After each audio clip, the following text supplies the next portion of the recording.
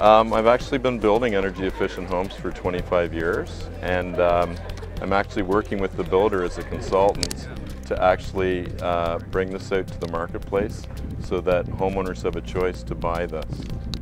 Tell me a little bit about why someone might want to invest their own money in a home that uses 50% less energy than a normal home. The house virtually pays for itself right from the first day. All the energy saving features in here save money that can be applied to mortgage payments. So the operating cost of this house is a lot lower.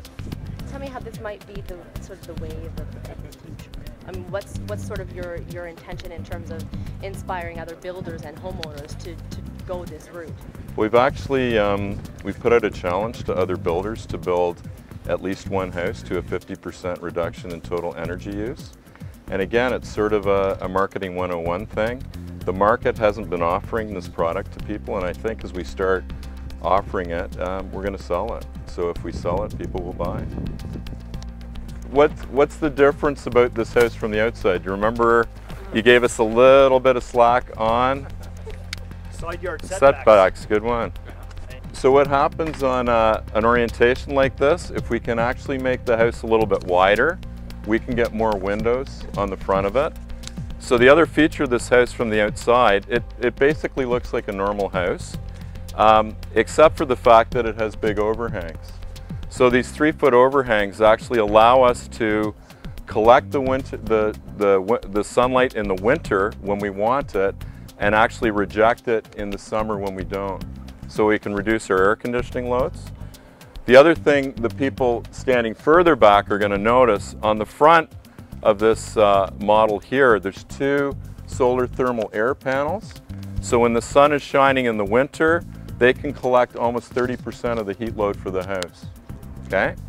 On the side, on this west side, we actually have solar thermal water panels that are going to annually supply about 60% of the hot water load to the house. Okay? So basically, like Peter was saying, I think the trick is that the architect, where's the architect here? Come on, yeah, Vincent, yeah. It's a very attractive house, right everybody? Yeah. Okay, and it looks like a conventional house, and I think that's the trick, that it doesn't radically look like some of those first generation solar homes we saw in the early 70s. Anything else out here, Vincent? Other than the building system, the building envelope. So the stucco is actually a breathable membrane on the outside, and it allows us to put more insulation on the outside of the wood frame. So the walls in this house are almost R30. Okay? So Minky's built Energy Star houses down there. Where's Paul Duffy? R20 down there? R20 okay. in the walls, full height basement insulation down there. So those are the typical upgrades to go to Energy Star, along with some mechanical changes. Ventilation system is standard in those houses, along with an upgraded heating system. So again, this sort of represents the next level of house that the homeowner could get. The windows are actually low E squared windows, which have 2 tinted coatings. The windows down there would be about an R3. These ones are about an R4. Yeah, but basically window treatments are one of the key areas of improvement in the building envelope over the last 20 years.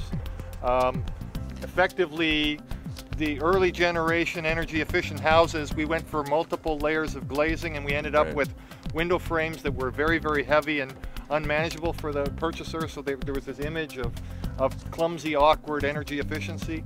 What we're finding now is with the new higher technology windows, it's providing a lot more flexibility in terms of design, and it, as John said on other aspects of the house, it doesn't look that much different, but it just performs that much better. So in layman's terms, those double glazed windows up there actually outperform a triple glazed window. Correct. Okay. So I don't know how we're going to get everybody inside. I've actually been told the radiant floor has been running all night. So it's toasty down there, so you're going to get the point. The other thing that's very important about building these homes is we can actually build in things for lower energy reduction, like solar ready. These houses actually have all the panels on the outside, but we can make houses solar ready so that we can run all those systems at a later date. The other thing that we have that's sort of unique to this house is the basement floor has underslab insulation, and there's mass in there that we can actually use if we needed to store solar thermal later on. So the whole trick is not actually adding the feature now, but making sure we can build it in later. And really we've got to think about when any new house is built, we're losing the opportunity to do that, to build the future into it. Yep. If we don't plan with some of these features in mind, we end up in the situation that's not unlike the automobile version of a Suburban.